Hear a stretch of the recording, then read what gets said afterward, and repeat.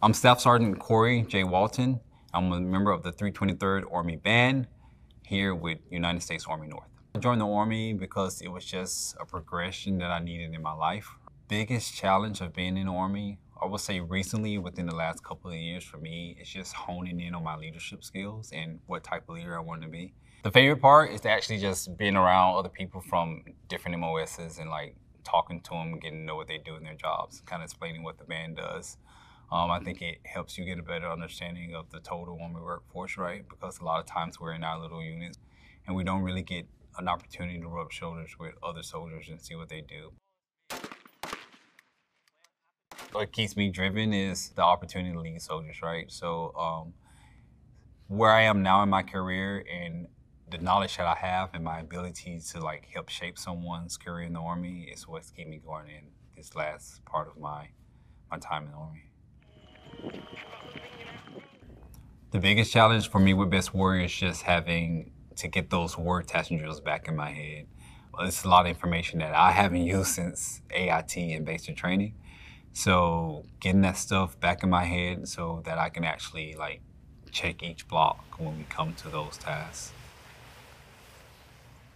Winning the last competition for the Future Command was initially a personal goal for me, so it was a personal achievement.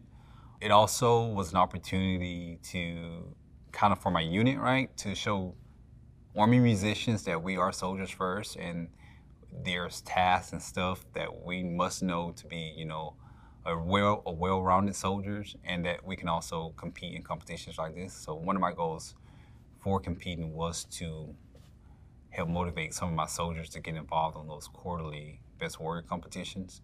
But ultimately, it was a personal goal just to physically challenge and mentally challenge myself. Yeah, I would just say physical fitness is like a must, right? So if it's something that you challenge, if there's things physically you have challenges with or just personal goals, like start working on that stuff now, especially if you're thinking about joining, like go out, start running. Maybe if it's just for like a mile, or, you know, start doing some push-ups or stuff like that. Also for soldiers to stay on top of their physical fitness level. It definitely will set you behind your peers if you allow that part of your soldiering to lack, but it also prepares you for everything else that the Army is really building you to do.